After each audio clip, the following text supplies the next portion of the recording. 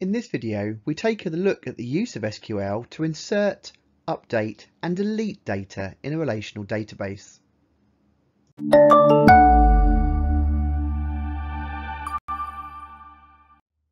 So in the GCSE exam, there are 4 main actions you need to be comfortable with performing on a database in SQL, and that's selecting data, inserting, deleting and updating. Now we covered selection in the previous video.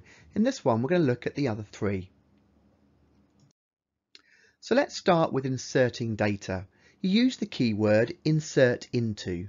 You then provide the name of the table you want to insert into, followed by the list of fields. You then use the keyword values and specify the values one at a time separated by commas, and these must match the same order of the fields you specified. Note that when listing field values, strings need to be put inside quotation marks. It is possible to omit the list of fields should you wish, but you then need to make sure you supplied all the appropriate values for a complete record. So let's take the following scenario. Write an insert command to add a new record to the world table. The only information we currently have is the name of the country, which is Oz, its capital, Emerald City, and its population of 1 million citizens. Pause the video and see if you can write out the correct SQL. So what you should have ended up with is insert into world, then we open the brackets and specify the name of the 3 fields we're going to be inserted, separated by commas.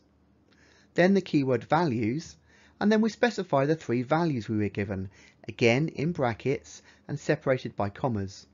The values are in the same order as the fields we listed above, and 2 of them are in double quotes because they are strings. So next is updating data.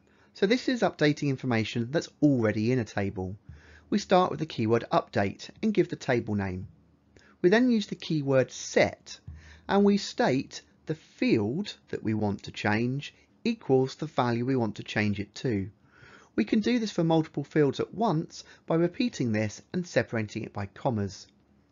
Finally, we have a where clause where we set some kind of condition so the program knows what it is we need to be updating. So again, here's a scenario.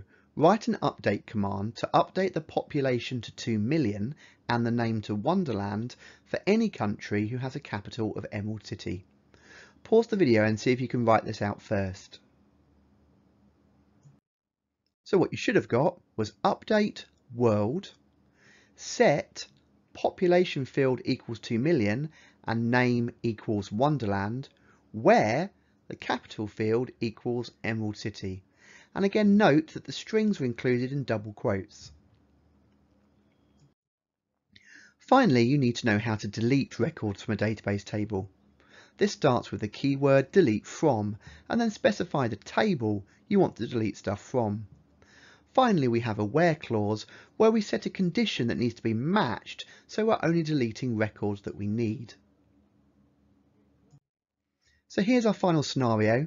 Write a delete command which removes all records from the world table if they have a population larger than 2 million. Pause the video again and see if you can write this SQL command out first.